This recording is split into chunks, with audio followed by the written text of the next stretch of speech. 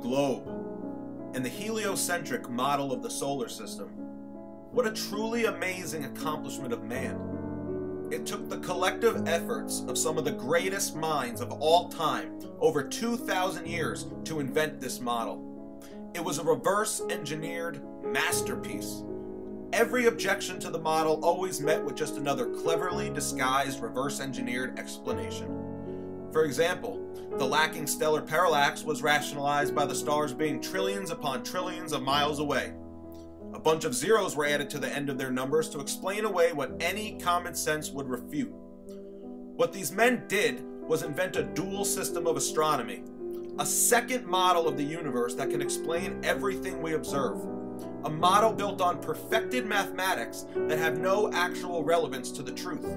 As George Orwell once wrote in his prophetic book, 1984, "What are the stars?" said O'Brien indifferently. "They are bits of fire a few kilometers away. We could reach them if we wanted to, or we could blot them out. The Earth is the center of the universe. The sun and the stars go round it." When we navigate the ocean, or when we predict an eclipse, we often find it convenient to assume that the Earth goes round the sun, and that the stars are millions upon millions of kilometers away. But what of it? Do you suppose it is beyond us to produce a dual system of astronomy? The stars can be near or distant, according as we need them. Do you suppose our mathematicians are unequal to that? Have you forgotten doublethink? These men invented a dual system of astronomy, and these men marveled at their accomplishments. Finally, we shall place the sun himself at the center of the universe. The globe, heliocentrism, the Big Bang Theory, evolution, all pseudoscientific lies taught to us as fact, and we are taught lie after lie after lie. They need to keep us completely ignorant and uninformed, and for the exact same reason that they didn't educate the slaves. An uneducated slave was much easier to control than an educated one, and slavery still exists today. It has just evolved beyond the ball and chain. Instead of forced labor, we are allowed to have the illusion of education, and we are allowed to choose our own profession. This illusion of freedom and this illusion of choice makes us more productive. The more productive we are, the more taxes we can pay. We are all just small cogs in a massive machine. We are their slaves. We are their debt slaves. So like any slave, why would they ever tell us the truth? Knowledge is power, and he who holds the knowledge holds the power. They pretended to give us educations, but all it was a watered-down curriculum designed to prevent your mind from reaching its true potential. All it was government indoctrination, and people gobbled up lie after lie. All these lies serve one master agenda, and that's to remove God from creation. Their answer for a randomly created, godless universe was the Big Bang Theory, which requires spherical-shaped stars and planets formed through gravity to even be plausible.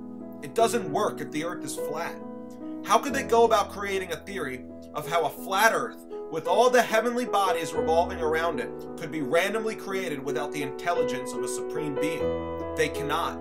A flat, geocentric Earth proves creation, and this is a huge problem for the people who possess the power here on Earth. And here's what it all boils down to. No one can serve two masters. Either you will hate one or love the other. No one can serve both God and money. No one can serve both God and greed. The Bible clearly describes a flat and stationary earth with boundaries, a beginning and an end, as all things have. So if the earth were flat, it would prove God's word, and Satan is constantly telling us the opposite of what God's word tells us. All of Satan's lies blind us from the truth and lead us further away from God. They work hard to try to hide God from us because no one can serve two masters. They want money to be your master. They need you to be a debt slave to their grand monetary Ponzi scheme because it is you, the common worker, that keeps this matrix alive and functioning.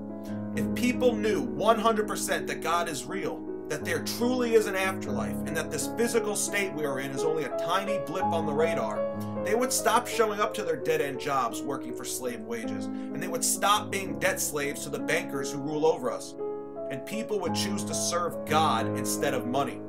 The entire system would collapse.